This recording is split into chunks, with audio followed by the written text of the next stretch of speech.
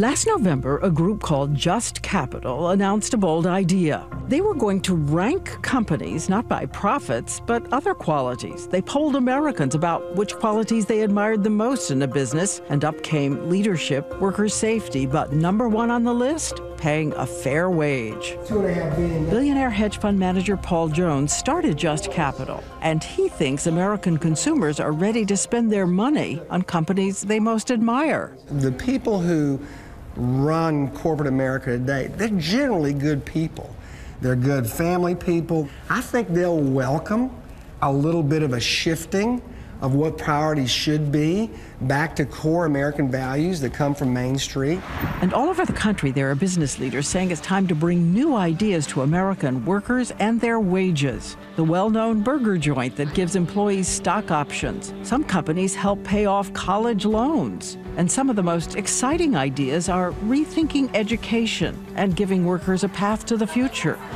BMW in South Carolina trying to create a school-to-job highway. The company created a program to train people in mechanics, robotics, and so far, every graduate got a job at BMW, with the prospect of salaries up to $90,000. Put up charts on And the this wall. is a man named Mark Bertolini, who has ideas of his own. He's the son of an auto worker, successful CEO of a Goliath company, Aetna Healthcare, 49,000 employees. Bertolini says it all has to begin with corporate leaders who want to learn the lives of their workers. Where do they live and what are their lives like? And it took me 6 months to get that data, but once I got the data, I was embarrassed. He says when he became CEO, he was surprised to discover that some of his full-time employees were paid so little, they had to go on public assistance. And I said, how can we let this happen? Here we are, a major Fortune 50 company with employees who are suffering every day to make ends meet. So Aetna raised salaries to at least $16 an hour. They're helping workers pay down college debts. Bertolini even pays workers to sleep more at night.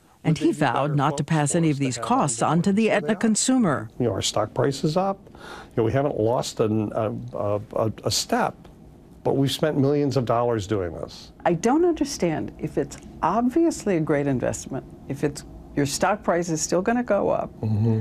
You would think it would be obvious that everyone would be doing it, but they are not. Why are they not? You need to change the dialogue from... A dialogue, he says, that creates a new measure of success. 18% of the American public actually believes corporations are good. 18%. So, you know, how much lower do we need to go before we figure out this doesn't work? And so instead of waiting for it to go away, why don't we step forward with some courage and conviction to make it better? A new capitalism. Yeah, let's reinvent it. I mean, we're the captains of it. Why shouldn't we be the ones that say, here's the new way? Let's us as a group of people stand for something and say, we're going to do something about this. And Bertolini says if there are CEOs in America who don't know where to start, just give him a call.